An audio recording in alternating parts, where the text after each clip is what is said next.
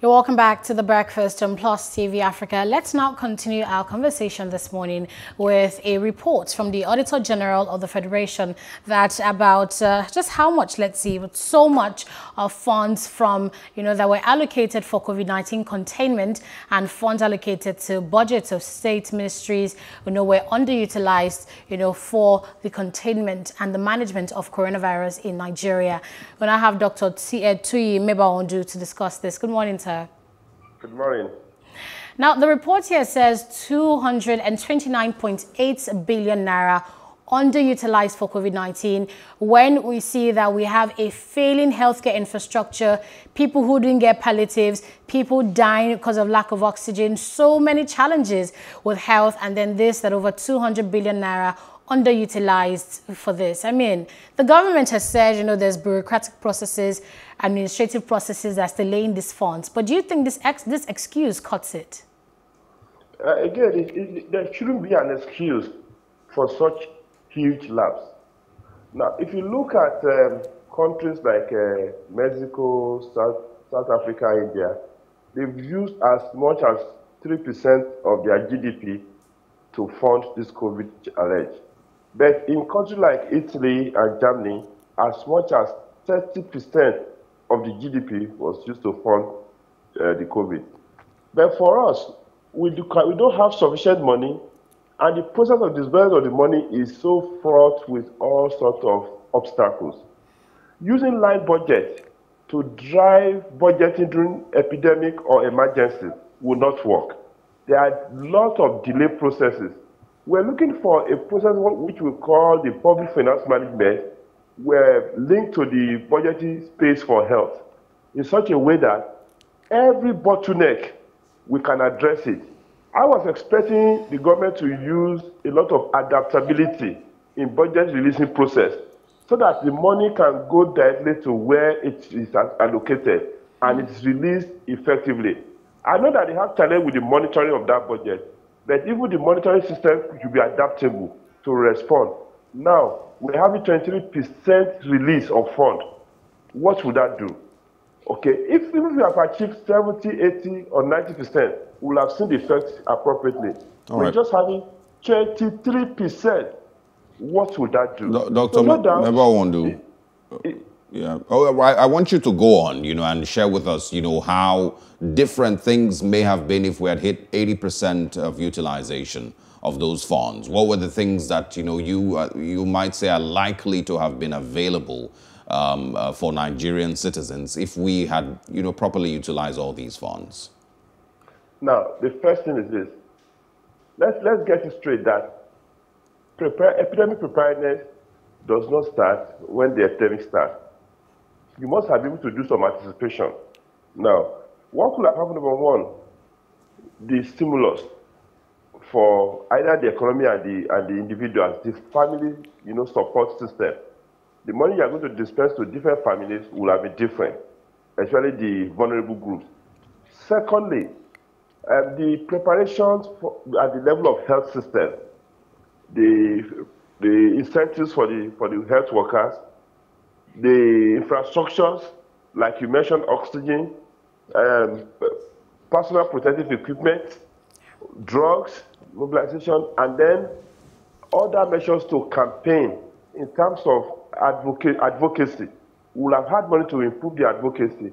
And then there are a lot of people that are actually impacted negatively, and businesses are impacted negatively by this COVID-19. You'll have been able to stimulate them appropriately, and you'll have been able to balance the economy with such funds. Our response will have been different if we are utilized as much as 80% of those funds. And how best should we tackle bureaucracy and, so to speak, administrative processes that the Auditor General mentioned in terms of health emergencies like this one? The best thing is that we have to create adaptability in health budget. It is very key. Now, what we've been using to drive health is what we call the line budgeting, where you have an item, you put a budget, an item, you put a budget. Now, health does not actually run like that. I was expecting substantial input in terms of what we call marginal budgeting for bottlenecks. in such a way that you look at the budget spectrum and you identify your bottlenecks. These are the bottlenecks. You budget to free those bottlenecks. When those bottlenecks are free, the work then goes on. Then the other thing you need to do is to aggregate budget around a particular problem. Okay, so that when the budget is aggregated and the budget you free it. Let's look at an example now. We're having oxygen supply challenge in the whole country. You focus and budget on that. We're having PP challenge. You focus and budget. That adaptability, where you move from line budgeting to a kind of marginal budgeting for bottleneck, will help you. And then, more importantly, you need to be able to connect the budget for the public management to that of health space. You have to improve or enlarge the health space so for activities to be prominent. So if you don't do all these things, we just have the budget, because budget is an intention to spend. All right. There, until the money is released and applied, you will not get results. All right. I understand the challenge of accountability, but we must be able to make that adaptable also. Dr. Tuyi, I want you to also share your thoughts on this.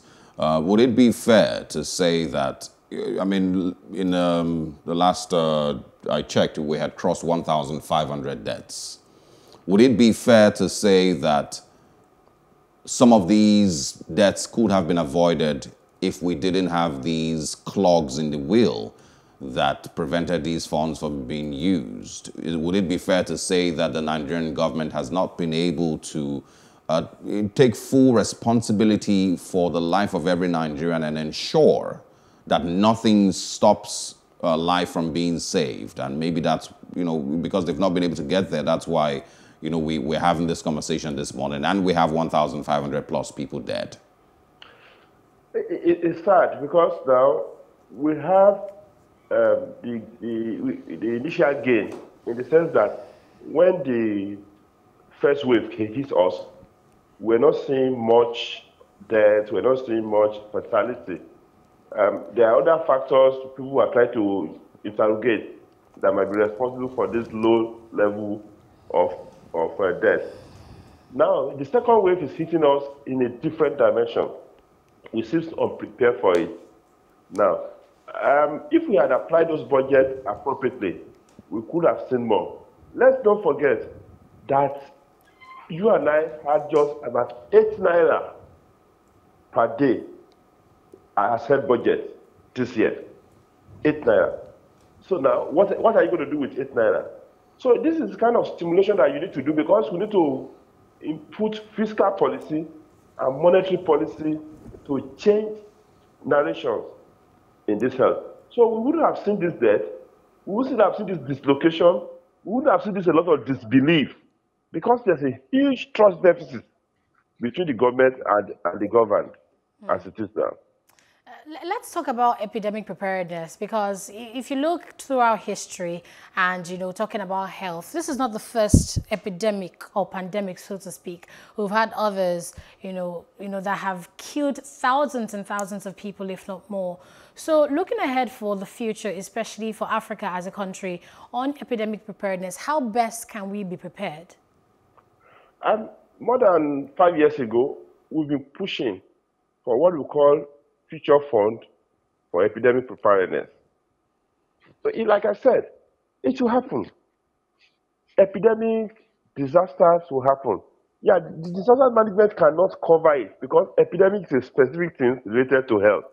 So if we really want to get prepared for epidemics, you have to start when the epidemic is yet to rear its head.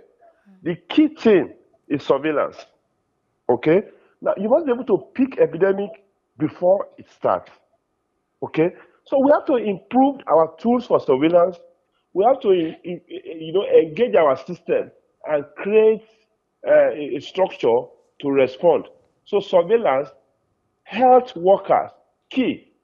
The quality of your health workers determine your response, okay, and how you motivate them. Then the health system. You see, Bill Gates was speaking last week that Nigeria should go and focus on their health system and not be pursuing vaccine. That is true. Without proper health system, you put all money and everything on that your health, it will go down. You won't see the effect. We have to rearrange our health system. We have to increase our surveillance. We have to encourage our health workers, okay? All right. And then we have to do more campaign to make people aware to take decisions that will help their health. These are simple things. It's not rocket science. Dr. Tuyi Mebawondu, thank you so much. Thank We you. always love speaking with you, and thanks for stepping in this time again. Thank you. All right. I would just quickly say, that I hope it's not too late. Yes, it has been said that those funds were underutilized, but if they're still available, I hope that they can still be put to use.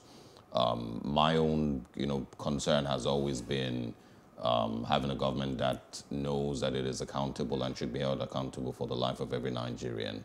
And they should be able to, be told to their face that you failed to protect 1,500 people if they did fail.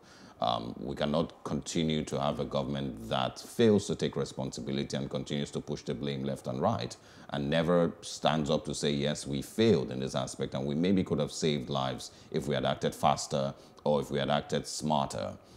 200 billion naira would have built numerous isolation centers, would have built up numerous oxygen plants. Now when did we start? I think it was last week or 2 weeks ago. The government or the presidency was talking about giving out funds to build oxygen plants across the states.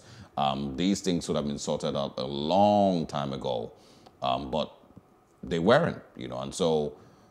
We need to have a government that really understands that it is responsible and it is its responsibility to protect every single Nigerian life, not just from the insurgency, but from health crisis and from failures here and there.